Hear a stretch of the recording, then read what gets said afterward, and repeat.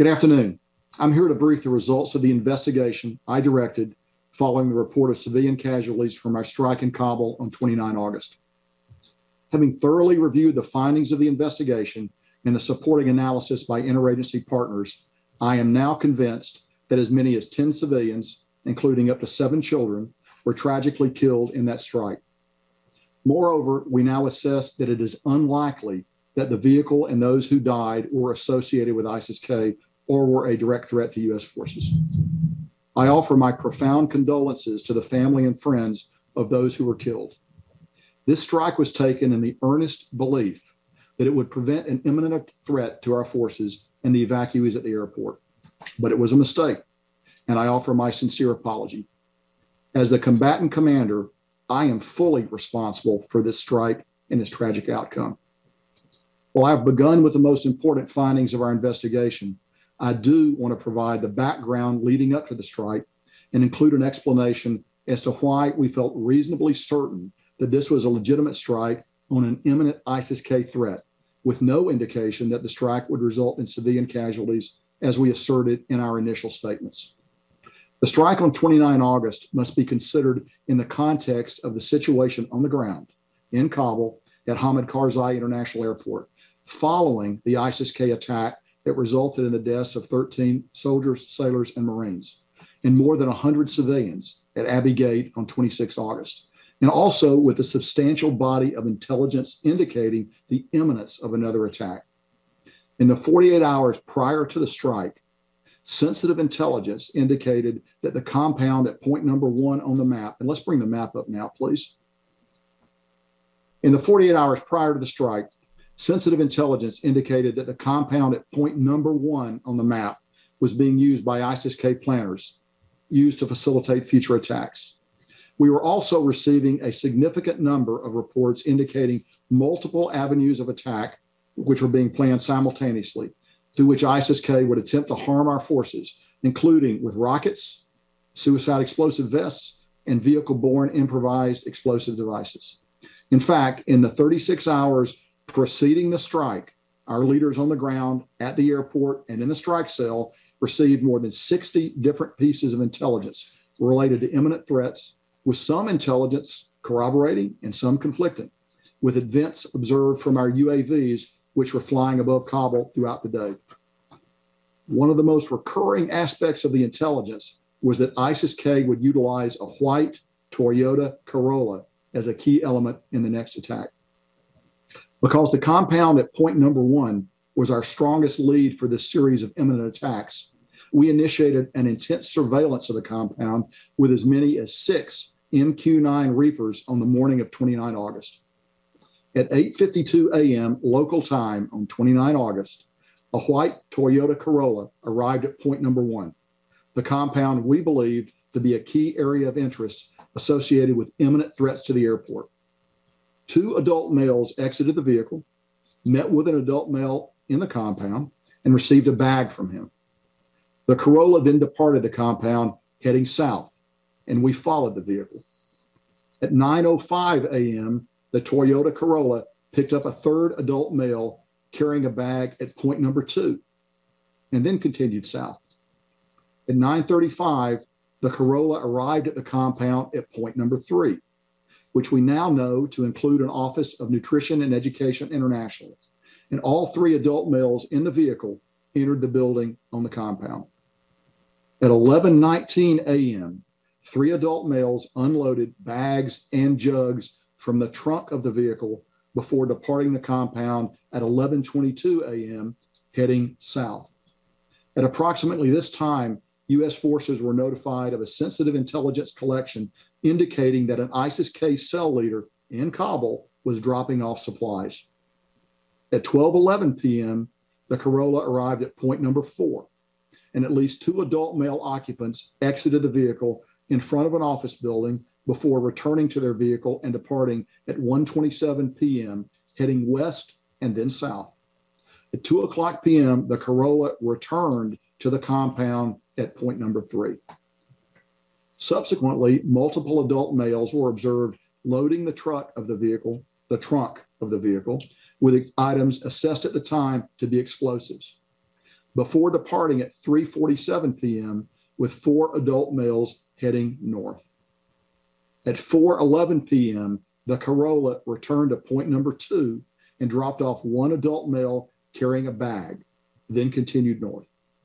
After driving near point number 1, the Corolla dropped off 1 adult male on the road at point number 5, which is roughly several hundred meters north of point number 1.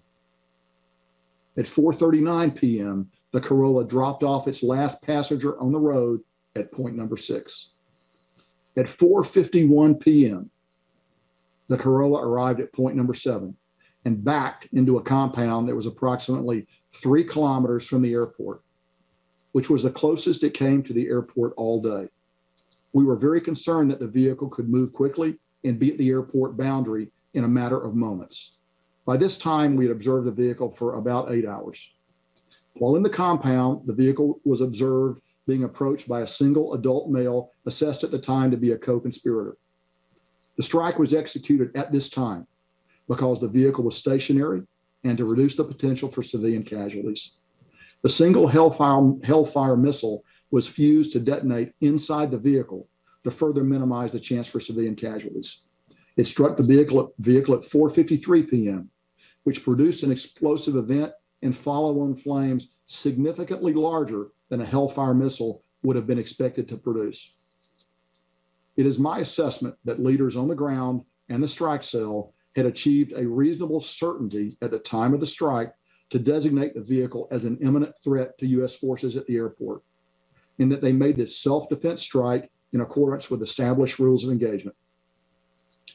That assessment is based upon interviews with leaders on the ground and members of the strike cell, on a review of the intelligence available to the team at the time of the strike, and on the team's interpretation of how this vehicle and its occupants' actions were confirming the intelligence that they were seeing.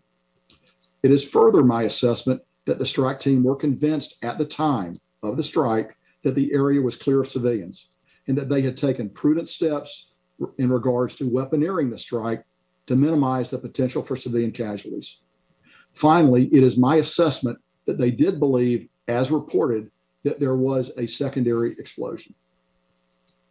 Our investigation now concludes that the strike was a tragic mistake. First, I will stress this was not a rushed strike.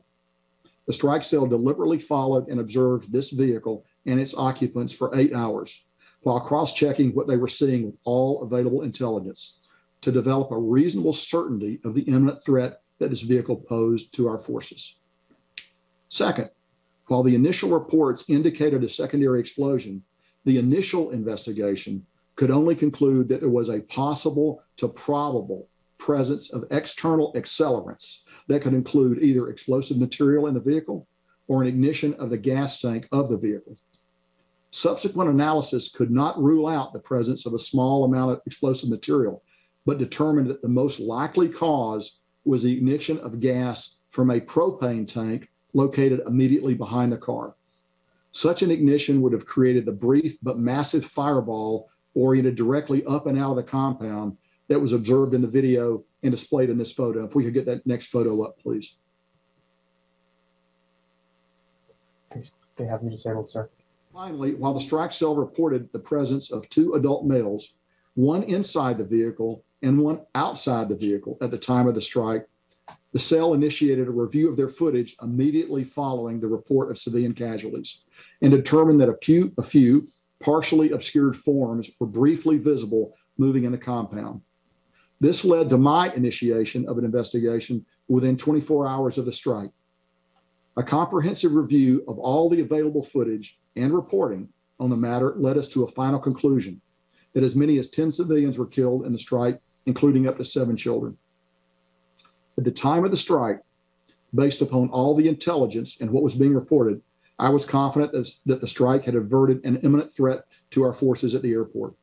Based upon that assessment, I and other leaders in the department repeatedly asserted the validity of this strike. I am here today to set the record straight and acknowledge our mistakes.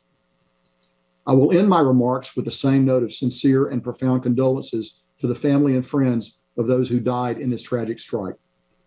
We are exploring the possibility of ex gratia payments. General, this is a complete and utter failure. Can you explain how this possibly could have happened? Well, so this particular strike, it certainly was a terrible mistake, and we certainly regret that. And I've been very clear that we take full responsibility for it. At the same time, we were carrying on a number of complex operations designed to defend ourselves. We conducted a strike a couple of days before up in Nangarhar that was very successful. We conducted other operations across the battle space to defend ourselves during this very difficult 48-hour period when so many imminent threats were manifest. So while I agree with it, this strike certainly did not come up to our standards, and I profoundly regret it. I would not qualify the entire operation in those terms. And will anybody be held responsible? We are in the process right now of continuing that line of investigation, and I have nothing for you now because that involves personnel issues.